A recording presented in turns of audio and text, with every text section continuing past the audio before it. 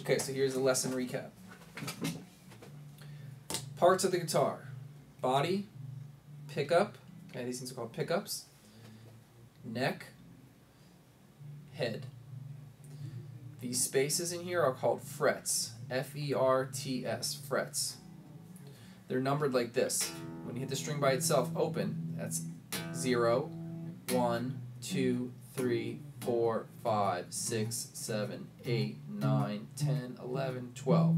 So begin every practice session by doing that. By keeping your eyes on the fretboard and going 0, 1, 2, 3, 4, all the way up through 12 and backwards. Right hand is called your picking hand. You hold the pick like this. Okay, so if you're looking at it in front of you, it should be an upside down triangle. Your first finger's wrapped around like that, your thumb's on the side like that. Okay? Hold like that. Very important. Left hand is called your fretting hand. Thumb, 1, 2, 3, 4. Again, thumb, 1, 2, 3, 4.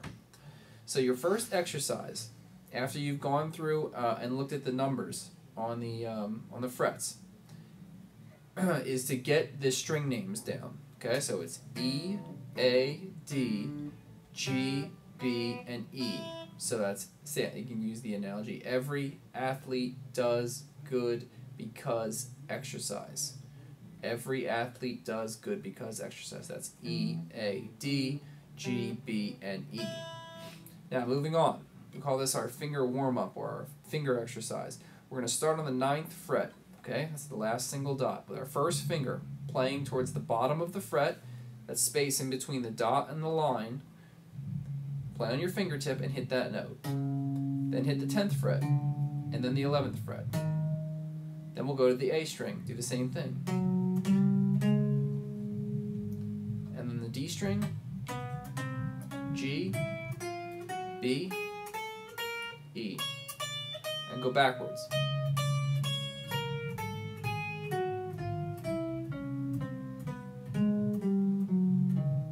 Okay, and then we'll go back 1 fret, start on the 8th fret. Okay, all the way up, all the way back.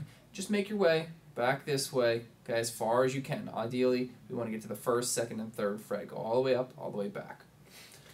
And then we talked about playing Smells Like Teen Spirit by Nirvana. Very simply, take your first finger, you go on the 1st fret of the E string, hit it twice. Move it back 1 string, hit that twice. Then go to the 4th fret of E, hit that twice. And then this one. So you put those together, you'd have.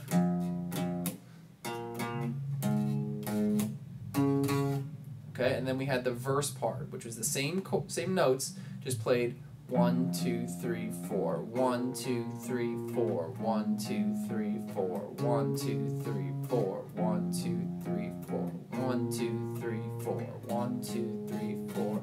Back to the chorus.